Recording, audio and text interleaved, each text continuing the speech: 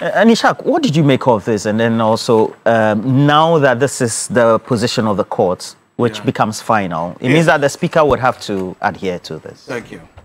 I think today is my second day in discussing this issue in this studio.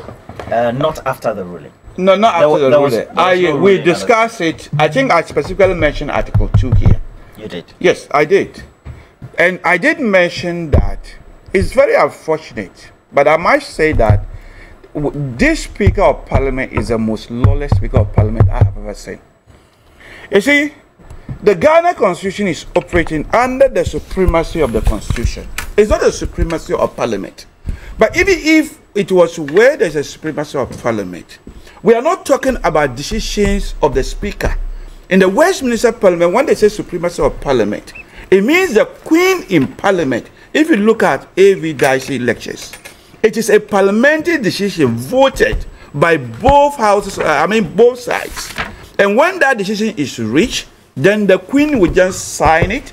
Then it becomes what we call a decision of Parliament. It's not just a mere decision of the Speaker of the Westminster Parliament. But our Constitution is different.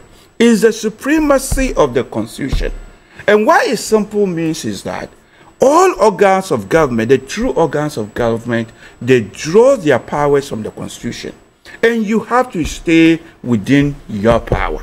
And if you, as the Chief Justice said, Article 2 is very clear.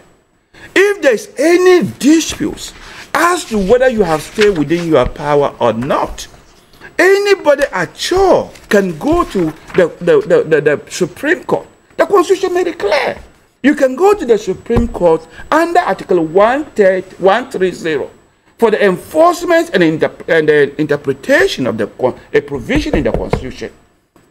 And as is rightly said, under special tribunal ex parte accusa, if there are two rival meaning placed on any provision, then the Supreme Court will then cease with the matter to do it.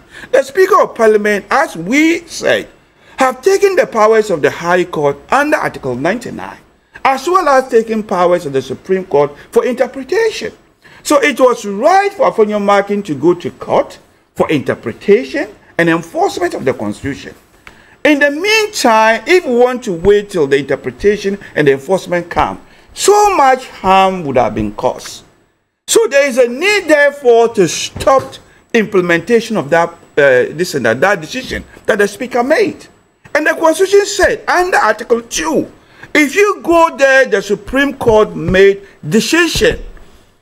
At least here they are not saying they will not deal with the substantive matter, but they said stop. Yes. Preserve the status quo, and as people might be aware, I think this law is drawn from what we call the American Cinema case. I hope we all familiar with it as lawyers. The American Cinema case, I think it was decided in 1973 as to when can they grant an injunction or stay of execution. And it's very clear. It's a low bar. They are not deciding that substantive matter. So the reason for the question, and you have to just use a minute. Now, now we'll need Parliament to reconvene as quickly. Because, and if you remember, the Chief Justice even made a point, even though it was not related to the subject at the time. That the Parliament is not sitting. There's a constitutional crisis and all that. So how do you think we need to go about it? So Article 2 made it clear. If an order is made by the Supreme Court, you need to implement that particular order.